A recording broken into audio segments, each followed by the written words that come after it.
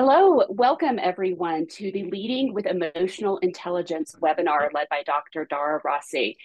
We're so excited that you all are here today joining us for this last webinar of 2023. This is part of our New Paradigm Leadership Educational Series, and it's been a really fantastic year of learning, and we're excited for those of you who have joined us on several of these webinars, and we hope you'll come back in 2024 for next year's New Paradigm Leadership Educational Series. If you'll progress the slides, Dara. The New Paradigm Leadership Series is brought to you by Workplace Peace Institute Leadership Academy. Here at Workplace Peace Institute, we are singularly focused on helping organizations create workplace cultures where everyone can thrive. And we know to do that, we need a lot of learning and development ongoing for all leaders. And here at the Workplace Peace Institute, we really believe that we are all leaders. We all have the ability to influence and impact change in our specific sphere of influence. So our leadership courses are designed to optimize real specific competencies in human behavior. We know that people need to grow their communication skills. We all need to be able to engage directly in conflict. So we have a few conflict resolution courses. We also have diversity, equity, inclusion, and belonging courses. All of these courses are designed to create highly engaged workplaces where basic human needs and dignity needs are consistently honored. And as I mentioned, we are singularly focused on supporting leaders in creating workplace cultures where all people thrive. We know that when people thrive, organizations thrive. Next slide, please. So I want to introduce you to Dr. Dara Rossi. She is a Workplace Peace Institute Leadership Academy instructor and facilitator. She's an ICF credentialed coach, and she's one of the smartest people I know. So I'm really excited that you all will have the opportunity to learn from her today. She holds master's degrees in business administration and dispute resolution. She also has a PhD in education. She's passionate about the personal and professional development of others, and she works diligently to help her clients cultivate skills and behaviors that support their success, impact, and fulfillment. She's coached both established and emerging leaders across many industries, and she currently serves on the board for the International Coaching Federation of North Texas. In addition to her coaching and consulting work, Dr. Rossi teaches graduate level courses at universities and enjoys facilitating training and development programs for a wide range of clients. So I'm happy that you're going to get to spend the next hour with her. She has a presentation that she's going to provide for you on leading with emotional intelligence, and then we'll have some time for a Q&A at the end. As we're going through this webinar, if you want to drop questions that come to mind for you in the chat, we'll address those at the end. And you can also just raise your hand at the end and have a casual Q&A. So with that, I will hand it over to you, Dr. Rossi. Great. Thank you so much. Welcome, welcome. I'm thrilled to be here with you today because I get to talk about two of my favorite things, the intersection of leadership and emotional intelligence. And I love both of those topics. So on our learning journey today, there's really three areas that I want to explore. One is, what is emotional intelligence? And you may be saying, I already know about that. It's okay. Maybe you'll learn something new today. And then why is it important, especially in leadership? And then how do I develop it? Right? We can continue to develop. It doesn't matter what level you're at. We can continue to grow in that area. And you may know this, that emotional intelligence is often designated with the EI and sometimes EQ, which means emotional quotient, which we will talk about now. So what is emotional intelligence? So let's get started. We all probably have an idea. I'm certain that everyone on this webinar and those that may watch it later have heard of emotional intelligence and have some idea of what it is. It's been around for quite some time, and it's really been a buzzword, or as we like to say, it's trending now in the recent years. However, just because something's trending, right, and it's a buzzword doesn't really mean that we know all about it. So let's dig into it a little bit. And I think in order to understand it, we first have to start and look at the differences between IQ, EQ, and your personality, because some of those get blended sometimes. So EQ is really the measurement of a person's emotional intelligence, which is, that ability to understand your own feelings and the feelings of those around you. And then EQ is absolutely distinct from your IQ. You may have a high emotional intelligence and also have a really high IQ. You can be low in one and not the other. You can be low in both, right? They don't really occur together in any meaningful way, despite the stereotype that people think that really high IQ people have very low EQs, right? That's a stereotype. That's not true. People often really also confuse emotional intelligence and personality. Personality is really, it's a stable set of preferences and tendencies through which you approach your world. It's fixed at an early age, just like your IQ. So if you're, say, an extreme introvert at 17, you can probably expect that you're going to be an introvert at 40, right? That doesn't really change a lot. We do learn ways to adapt and to overcome some of that, but it doesn't necessarily change. So personality occurs in a part of the brain which neurologists call it, it's crystallized, which means it's fixed. It's not responsive to change, like I said, like the IQ. Now, emotional intelligence, on the other hand, is an area of the brain where the pathway between your emotional and your rational brain, and it has plasticity, which means that it's flexible and that it is responsive to change. So yay. And when you work on your emotional intelligence, your neurons, they actually branch out to other neurons in your brain, and they increase the flow of information between your rational and your emotional brain. So that's in essence what emotional intelligence is and the difference between those three. So why all the talk about emotional intelligence? Well, it's the ability to recognize and evaluate and even manage your emotions. And it's also the awareness of other folks around you. But so what? Well, our lives are built on and around emotions. Emotions affect not only how we feel, but they affect, more importantly, I would say, how we behave, like what we do. In other words, emotions are in the driver's seat. And you can choose to be a backseat passenger and just be along for the ride, or you can learn how to navigate. And this navigation begins with truly understanding those fundamentals around emotional intelligence. I like this table here, and it shows the 4 competencies that are widely accepted and associated with emotional intelligence. So let's start with the personal competence of those left quadrants there. These are comprised of 2, of self-awareness and self-management skills, which really focus more on you individually as opposed to your interactions with other people. And personal competence is really, that's your ability to stay aware of emotions and then manage behaviors and tendencies that come along with that. So if we look at self-awareness, that upper left quadrant, that's really your ability to accurately perceive your emotions and stay aware of them, like when it's happening in the moment, which can be really difficult to do sometimes, especially with elevated emotions.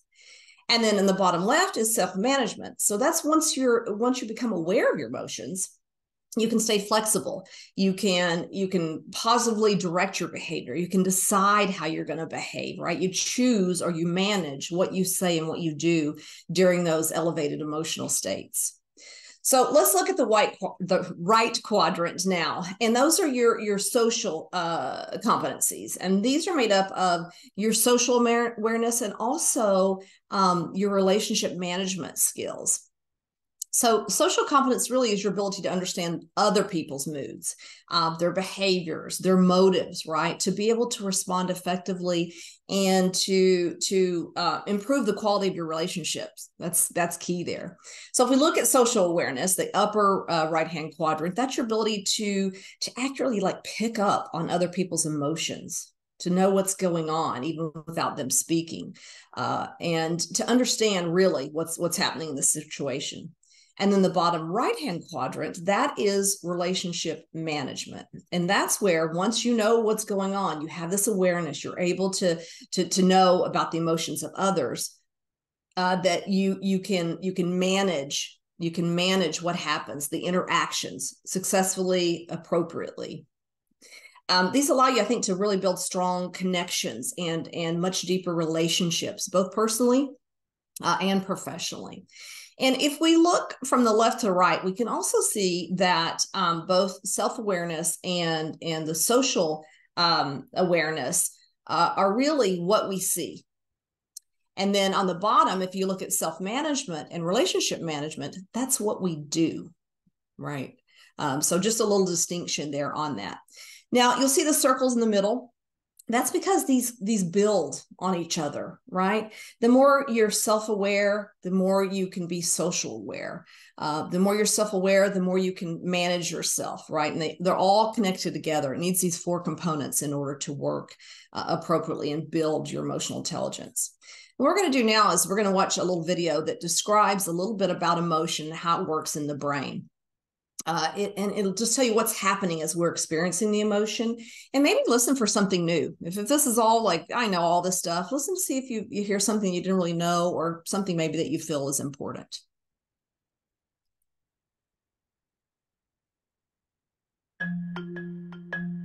When we hear the word emotion, most of us think of love, hate, happiness, or fear.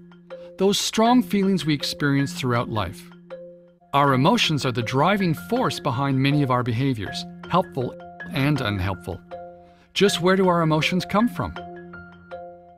Our brain is wired to look for threats or rewards. If one is detected, the feeling region of the brain alerts us through the release of chemical messages.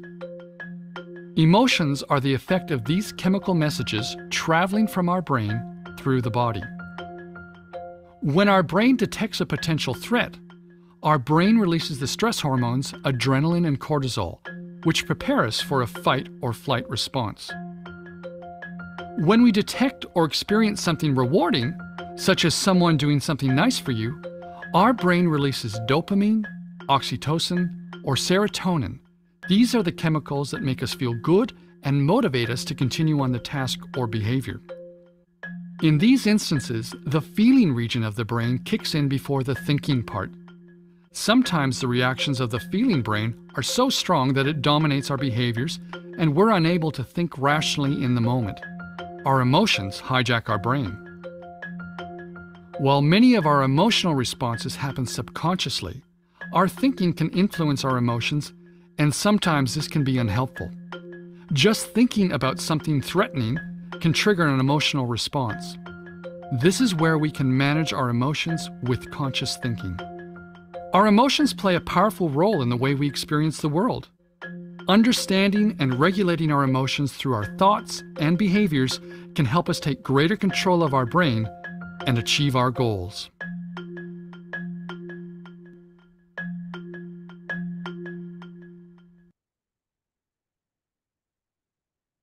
Okay, so taking control of our brain, that's what we want to do here. Let me break this down just a little more and just go over some of the things that maybe you saw in the video. Although, emotions and feelings are used interchangeably. I think I do that as well. There really is a distinct difference. And emotions are that physiological response to an experience, right? It's an activator.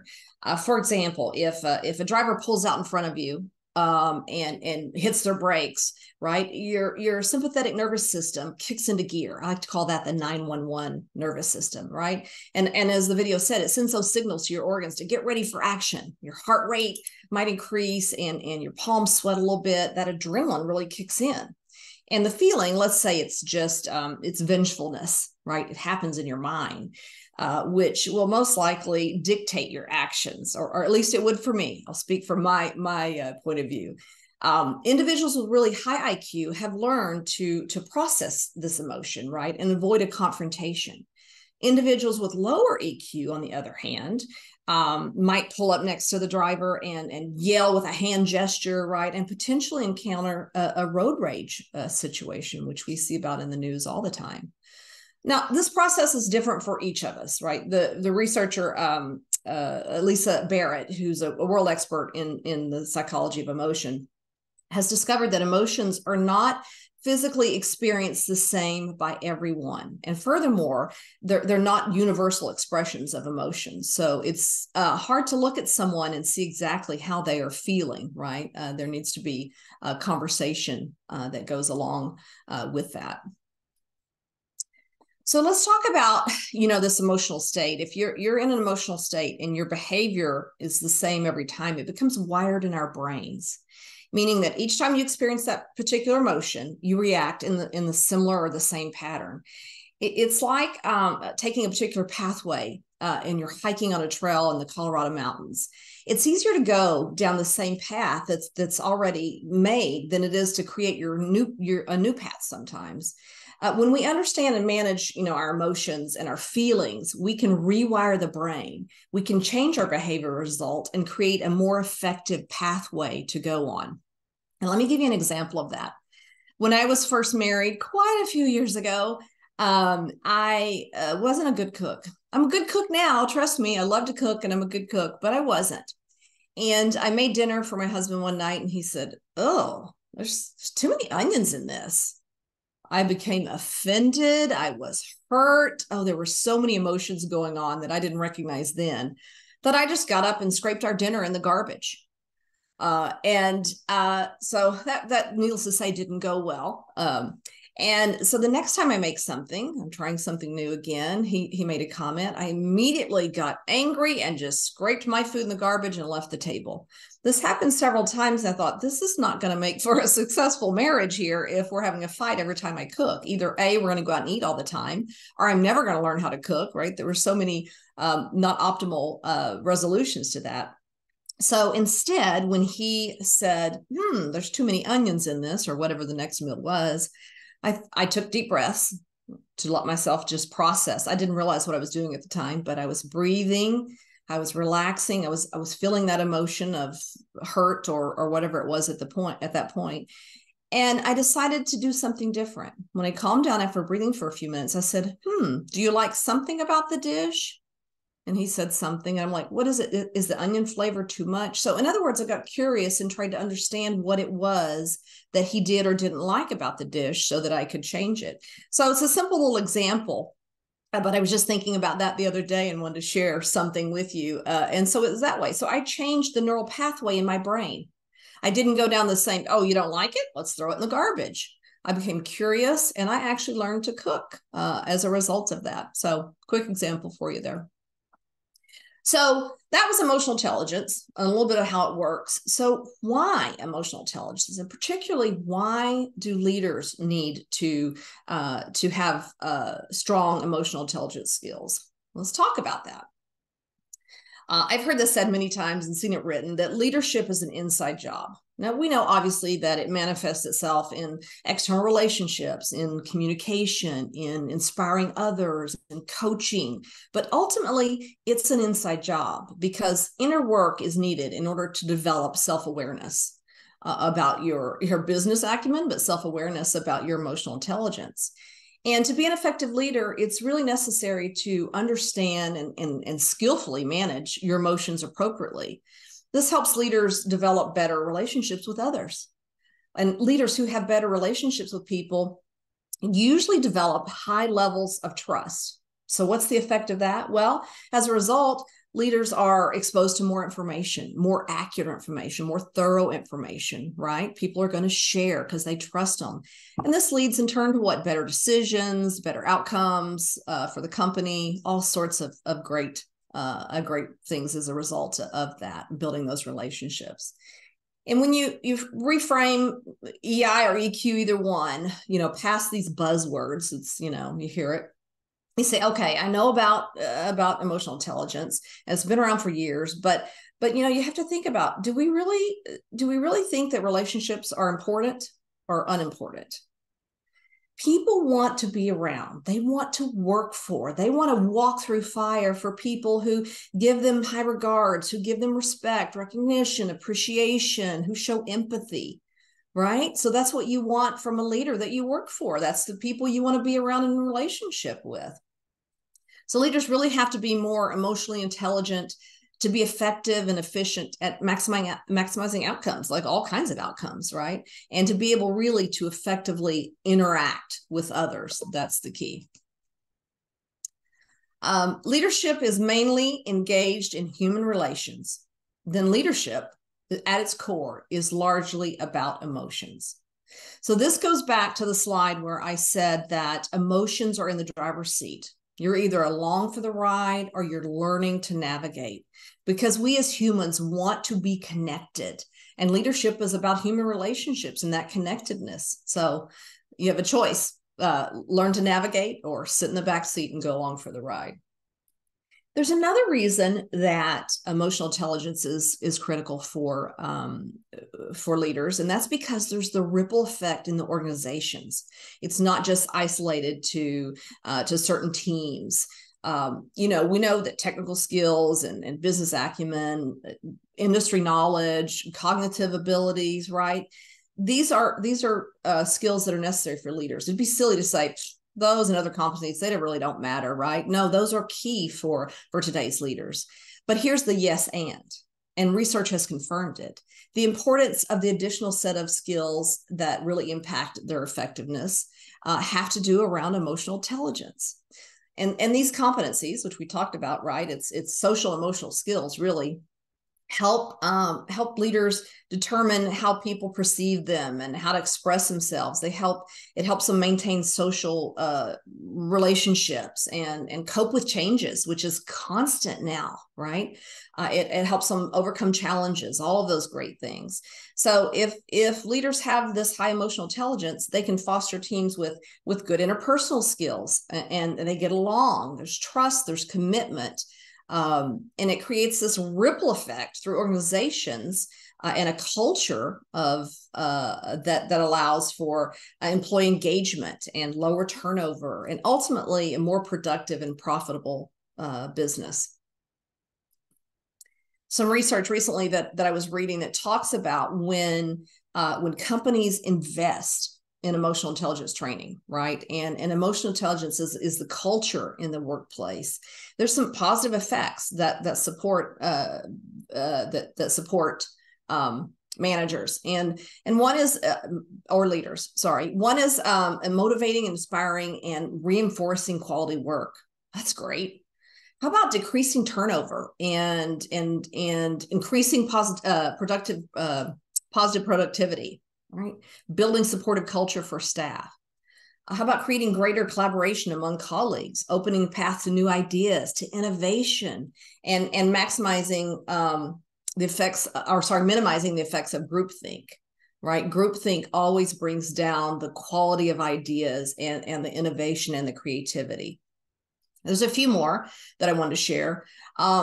Also, emotional intelligence, when you have training in the workplace, that it helps with recognition and empathy to resolve conflicts. Conflicts in the workplace are common, and you can either resolve those or they can build and build and build until they finally explode. It empowers leaders to recognize and pursue new opportunities that they may have missed because they were blinded, because they didn't listen to people, because they didn't have the trust. They didn't have deep, meaningful relationships with their workforce. And it improves company morale and amplifies voices of those who may have been too scared to speak up or didn't share ideas. So there's this positive ripple effect through organizations when emotional intelligence the organization has embraced training and utilized it. Here's a quote by Roger Pierman, and what he says is that what builds great and sustainable organizations are leaders with a high degree of business acumen, specific skills, planning, and control. But he goes further to say, and emotional intelligence, methods to keep people motivated and engaged, leaders who have a sensitivity to relationships and do good jobs of building relationships, have something beyond business skills that help organizations succeed. They have highly developed emotional intelligent behaviors. There's some more research that I want to share with you, and this is in reference to leadership gender gaps. And the research shows that women often score higher in some emotional intelligence areas, particularly those related to people skills, what we think of as people skills. And you can see some of those areas here. Empathy is the first one. And that's important because it governs the way in which we interact with people, right? It impacts the way our personal relationships develop. Some other key areas that you can see here: women score higher in building relationships, in social responsibility, collaboration, effective communication. Now, men tend to score higher than women in areas of assertiveness, stress tolerance, self-regard, confidence, those areas. And I just want to note here that not all men and women fall into this gender-specific EQ pattern referenced here, but the research does show that. And so research explored this emotional intelligence, that there's a gap in leadership between these genders. And the differences often are they're an advantage for men and a disadvantage for women. And why would that be? Well, historically, let's think about the leadership qualities that we thought of. We think of a strong leader, right? It's associated with assertiveness, with dominance, with confidence, the go-getter, right? The strong, confident leader. So I think first what we have to do is we really have to broaden this definition and the understanding we have of what makes great leaders. Our definition and our mindset need to include areas where women score higher, for example, right? Leaders can have confidence, but they can also be empathetic with those they work with, right? It's a yes and. That will build trust, right? Help develop those relationships. And finally, I think in addition to possessing these, solid business leadership competencies, of drive for results or strategic perspective, initiative taking, problem solving, those sorts of things, I think it's advantageous that women learn how to leverage their strong EQ skill sets and that men learn how to develop their emotional intelligence skill sets. So both of those working together will be helpful. So this is all good. We know what EQ is. We know why it's important for leaders and the positive effects that it can have for us personally, for us professionally, and for organizations. But what do we do to actually develop our EQ? Well, the first thing that comes to mind is journaling. And I think that journaling, and you can journal analog, and you can use it with an app, or you can do it electronically. I must say the research around using paper and pens or pencils, that it helps you remember more, it helps you with creativity, it helps you with problem solving. So there's a lot to be said for the pen and paper and the journaling. But that being said, I want to let you know about an app that's called How We Feel. And that's the icon for it there over on the right, the heart, the colored heart. It incorporates principles from a book called Permission to Feel. And it has a mood meter where you can actually go in and select how you're feeling. And there's so many different descriptors in there, but how you feel, what's going on for you.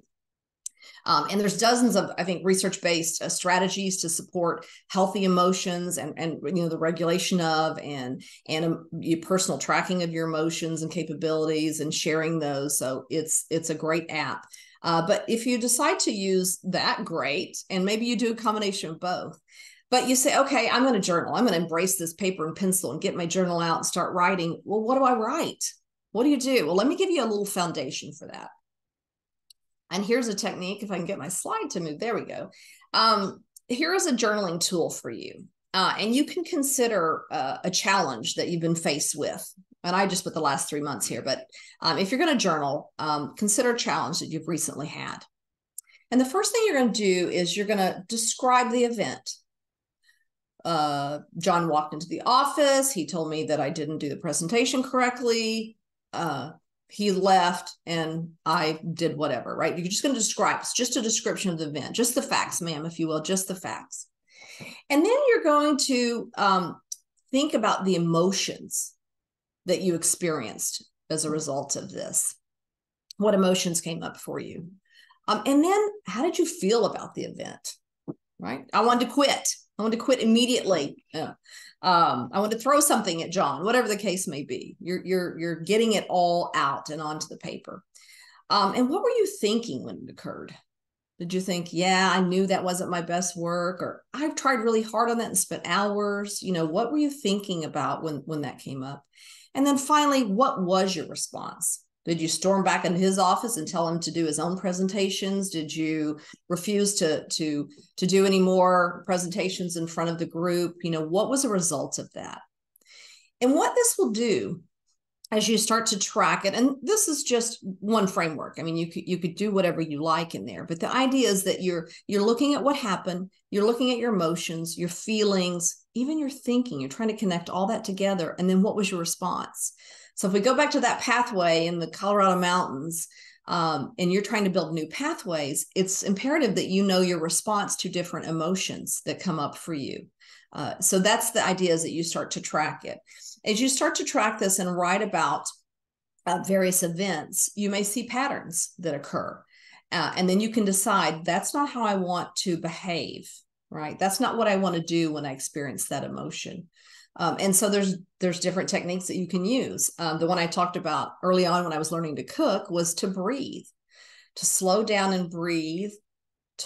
Think about the emotion that you're having and what you're feeling, right? Process that, in other words, because when we're emotionally hijacked, right, we can't use our cognitive abilities, right? We can't use that prefrontal cortex. So you've got to be able to calm down and relax, and then think through what your options are. And journaling is one of the techniques that will help you do this. You can also use an app. You're able to put, and there's various apps, but usually all of them have a way for you to put in what was happening, what you were thinking, what you were feeling. So you can keep track of that and have a pattern over time, and see how those work for you. Here is another technique that you can do to learn about your emotional intelligence and to learn more about what's happening. And that's to get very granular with your emotion vocabulary, right? Instead of saying, I'm angry, or that upset me, is to get really, really granular on it. If you ask research or any experts about emotions, like how many there are, you'll get different numbers: 7, 27, 270, 2,000.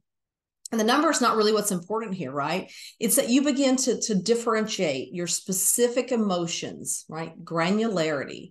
And you move beyond those common, emojis that we have on our phone that we use all the time. So like, for example, right now, if you had a situation where you were startled, right, you might say, you scared me. But if you look at this chart, and this comes from the Gottman Institute, you can see that there are many, many ways that you could label that emotion. And so as you begin to look at that and label it, it helps you really get in tune with what you're experiencing and what you feel in your gut, what you feel in your body.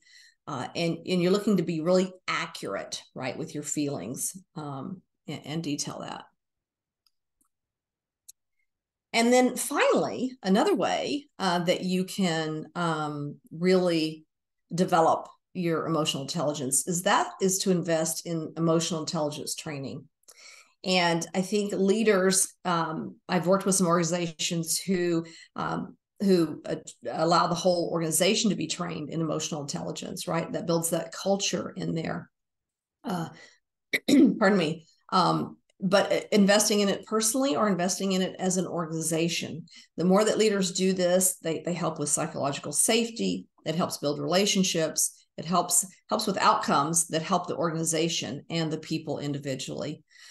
So those were a few ways, a little bit about emotional intelligence and how it works with leadership and how you can be a more effective leader. I hope that you have learned something and take something away with you today, and I thank you for your time.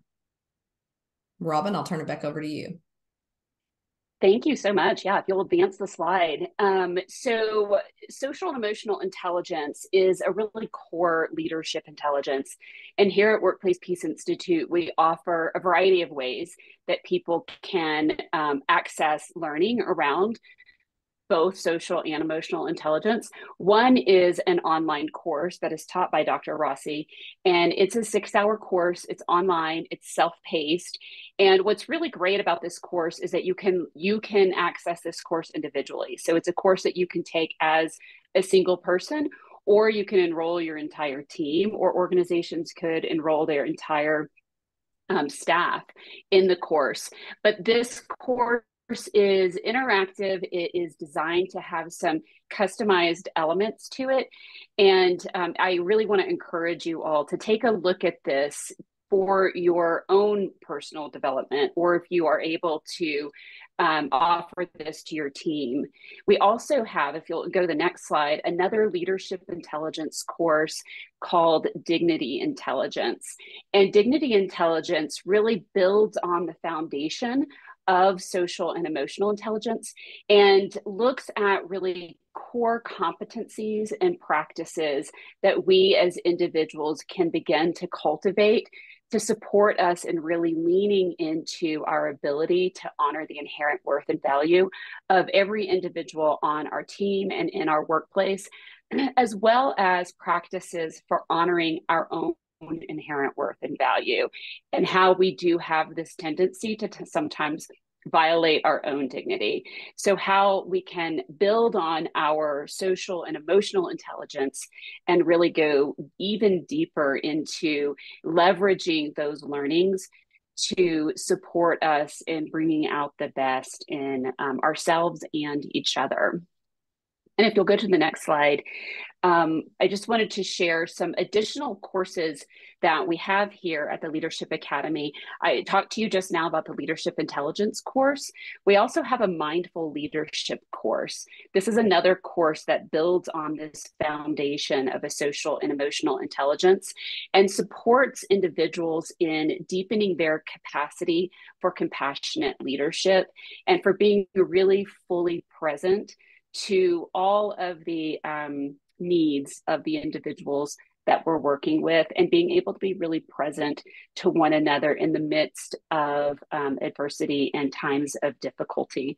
Which leads me to, I think, one of the most critical leadership skills that we are really faced with in our current work environment, which is trauma-informed leadership.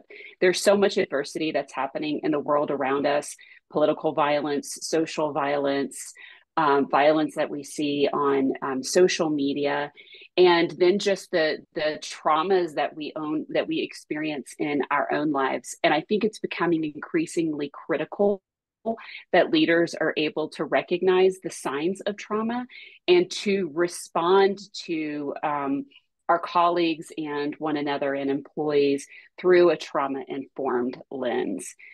Another core leadership competency is our capacity to engage directly in conflict.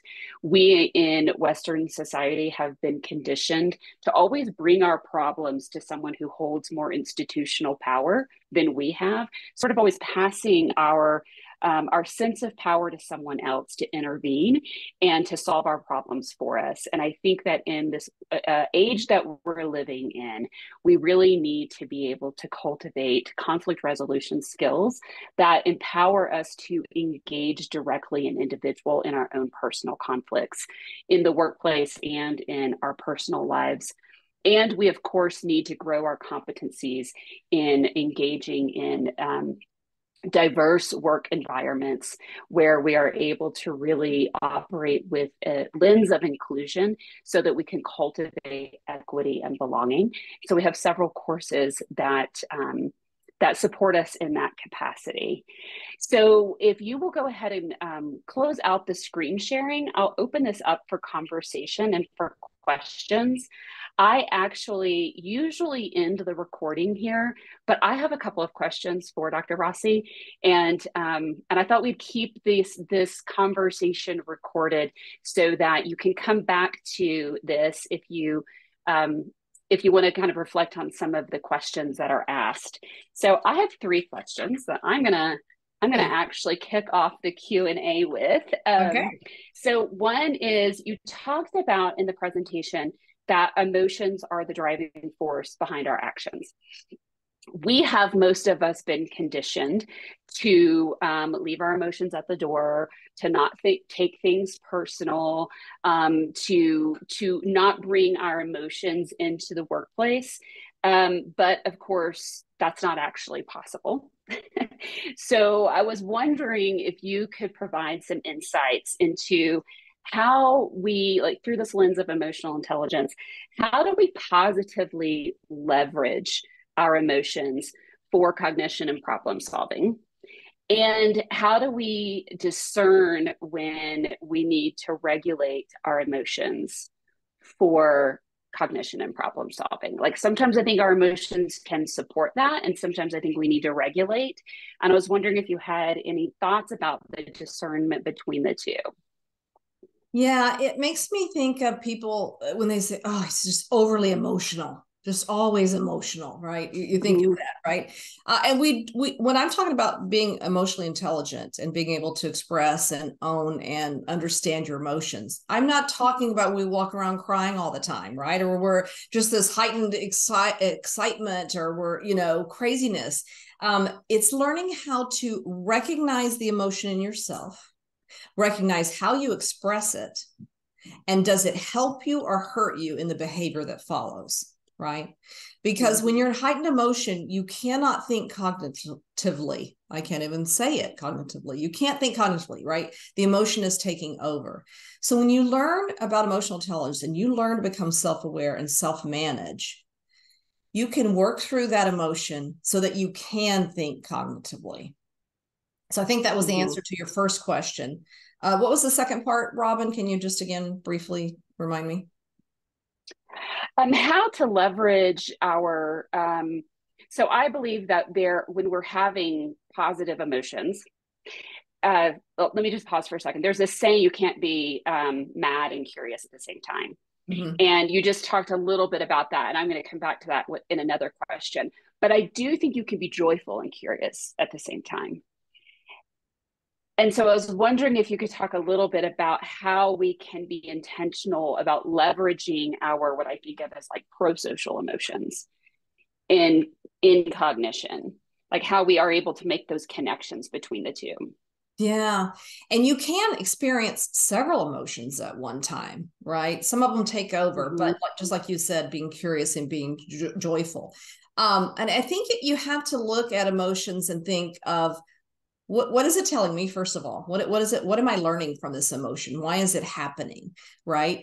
And if it is a positive, what I'll call a positive emotion, that you learn how to utilize that in a way that I would think would affect others around you, right? That it's a connection. Mm-hmm. How do you connect with other people? What emotions help you with connections, and what emotions cause you to withdraw or to recede from those relationships?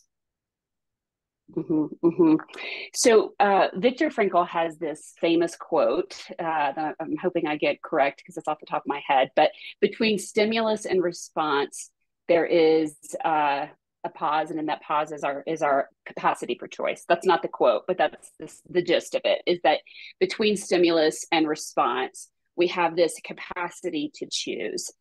But I think you only have the capacity to choose if you know that there is a space between the stimulus and the response, right? Usually we zoom straight through that space. Mm-hmm. And in that space that he's talking about is really our emotional quotient, our capacity to pause and choose. And so when you were talking about making dinner for your husband when y'all were young, and at this time you just sort of intuitively were like, okay, I need to take a breath here so that I choose differently in my response. That intervention, that breath that you took, I'm wondering if you could share some just like real tactical personal interventions that people can take. Okay, I'm having a big emotion. I need to activate that pause so that I can choose. What are some things that people can do in that self regulation space? Yeah. The first one is breathing. You can learn all kinds of breathing techniques that you can do in the grocery store, in traffic, with your spouse, right? That you can breathe and you're not, right? But you're breathing deeply. You're activating the nerves in the belly that cause you to relax. The deeper you breathe, you're activating nerves that are located there that are called the synthetic nerves, and they cause your blood pressure to drop. They cause you to relax. So deep breathing will help. You could also walk, get up and move away from the situation Mm-hmm. before you react. Remove yourself from the situation. Walk, take a walk, go around the block, go to somebody's office, go get a cup of coffee, something like that. Change the situation. Those are the two biggest that you can do immediately that usually work in most cases so that you can calm down. Mm-hmm. If you have the chance, I would grab that journal or that app and note what just happened, what you were thinking, what you're feeling, all of that to get that on paper. And we're not talking about a dissertation here. It's just a few lines, right, to capture what's happening so you know. All of that helps to bring your body back into regulation, right? You've been deregulated by this, so you get back into regulation so that you can use that cognitive ability and think about what it is you want to do. Mm-hmm. Wonderful. Thank you so much. Okay, I have one more question, and I know I'm hogging up the Q&A section. So if anybody else has questions, feel free to raise your emoji hand or to drop a question in the chat. Okay, so my next question is, in recent years, there has been a lot of research and conversation and leadership development around the power of vulnerability in the workplace and vulnerability as a leadership competency. 100% agree. But I'm also thinking that there is a line where a line that can be crossed, where we are too vulnerable, where we are over emoting. And I think all of this conversation about the critical importance of authenticity and vulnerability in the workplace has gotten a little bit confused with feel free to emote all over the place all of the time.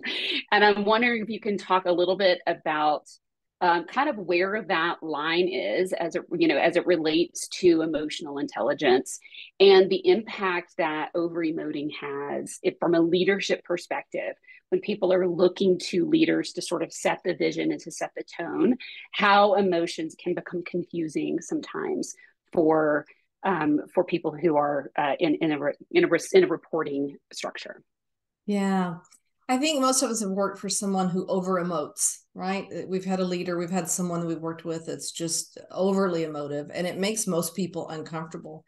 But when you first talked about vulnerability, what came to mind was for a leader to say, I don't know about emotional intelligence and I want to learn, that's vulnerability right there. That's the kind of vulnerability we need from leaders who say, I want to learn more.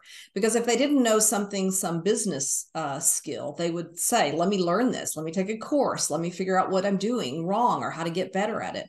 And that's the kind of vulnerability I would love to see in our leaders is I want to be vulnerable and say, I don't understand this. I need to know more. I want my organization to know more. I want my people to know more. That type of vulnerability.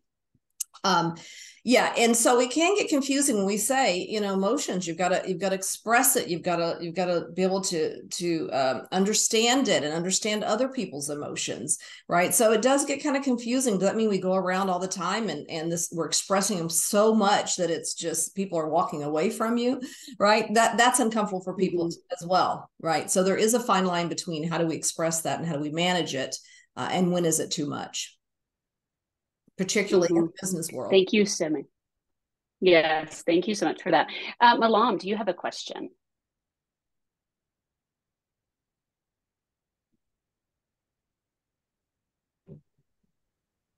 Hi, sorry, I was trying to come off mute. I'm currently in transit to a doctor's appointment, but everything you've shared so far is very insightful. So I just wanted to first say thank you. You're welcome. Yeah, so I come from a background in sports, which is a very male-dominated industry, and I encountered a lot of different types of leadership styles.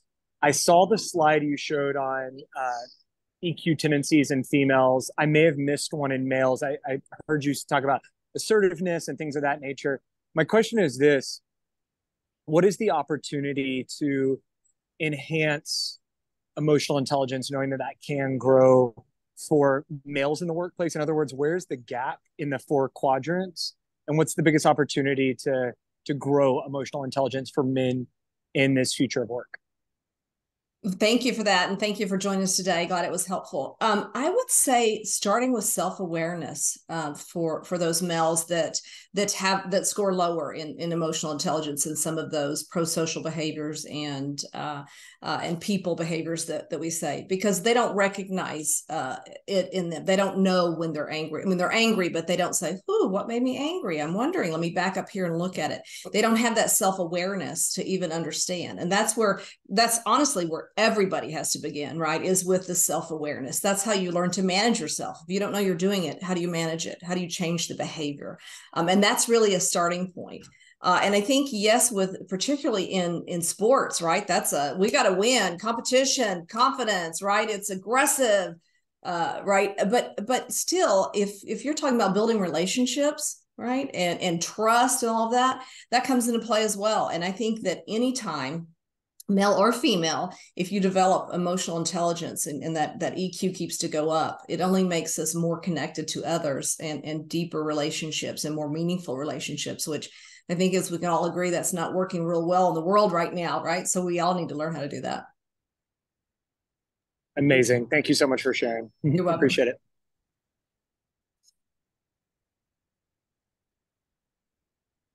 I have another question, but I'm going to pause and see if others have a question before I jump in again. This one better be a softball this time.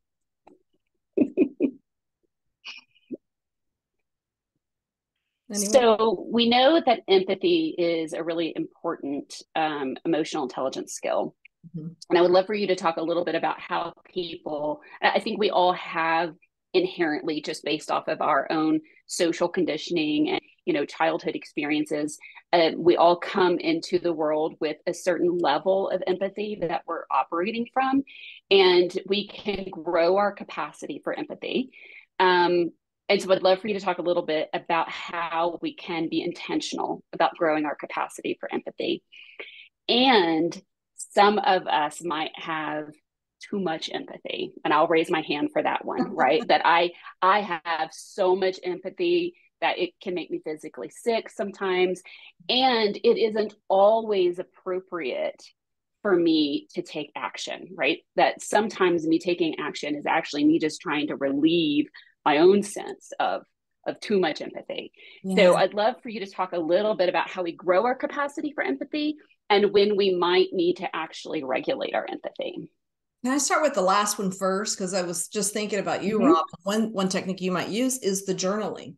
So when you feel like you have to say to someone that you know how bad that feels, or that you could journal about it instead of going out and saying it to them. And after you journal about it, if you're still like, well, I do need to do something. I need to say something. I feel like this is important, right? You've had time to process that emotion. Again, it's no different, right? It's an emotion that you need to process.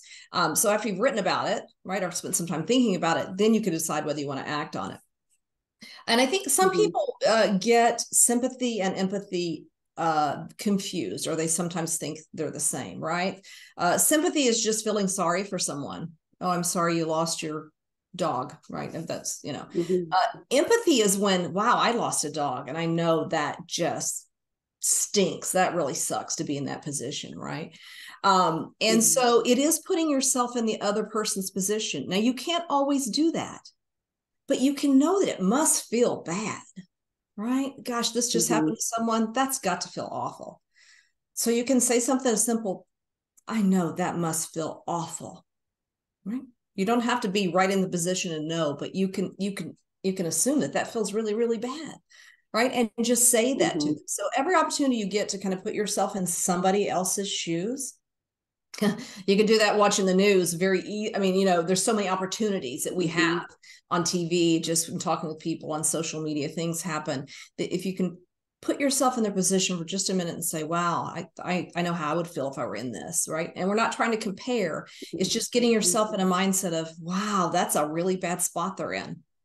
And you don't have to offer help. You're not there to say, how can I help you? Here's what I can do. This is what happened when it was me. You're not trying to solve. You're just trying to say, I'm with you. I'm with you. That builds connection, right? That builds that connection of and thank them for sharing. That's another one is to say, wow, that sounds just horrible. Thank you so much for being vulnerable and sharing that with me, or willing to share that with me. So just practicing that simple simple little phrases, and not thinking you have to do something about it, because you're not really doing anything. It's just being with the person and being connected. Mm-hmm. Thank you for that. Okay, we have one really great question in the chat that I think is a great question to close our session out with today, and that is, what is the best way to recommend to a boss that they work on emotional intelligence when they currently have a low level of it? That We can is, probably all raise our hands here. yeah, that is a great question. There's a couple of ways that you can do that. One is to try to bring some, and I'm not really just trying to sell emotional intelligence training here. What I'm saying is you can bring some information about, hey, look at this. There's some research around emotional intelligence and how when organizations, invest in it with their employees and their leaders, here's what happens, right? That's one way that you can do it with it through training, I think would be, and through research, some of the positives that happen when organizations invest in emotional intelligence. That's the first thing that comes to mind. The other is helping them recognize. You might say something like, wow, you sound like you're really upset about that, whatever that was, right? And to help them recognize. And then they're like, no, I'm not upset. So maybe they're trying to label it. So you're trying to, in a way, help them label what's going on. If you can feel that, if right? And you may get it wrong, and that's okay. You got it wrong, but just, maybe suggest sometimes to see if that is what's going on. And that might help them, right? And because then you can say, well, what can we do about it? What can I help you with? What would help you in the future? Mm-hmm. So kind of helping them label, and then bringing, some information about emotional intelligence into the workforce is another one. Mm-hmm. Well, thank you so much for joining us here today, Dr. Rossi. Thank you, everyone here, for coming and spending some time with us this afternoon. I just dropped in the chat the link to our 2024 educational series. I hope you'll check that out. Feel free to go ahead and sign up now for any of those webinars that you see that might be of interest to you. We are recording this, so you'll receive this recording via email in the next several days. And I just want to thank you all for being here. I hope you have a great afternoon. Bye, everybody. Thank you so much. Thank you.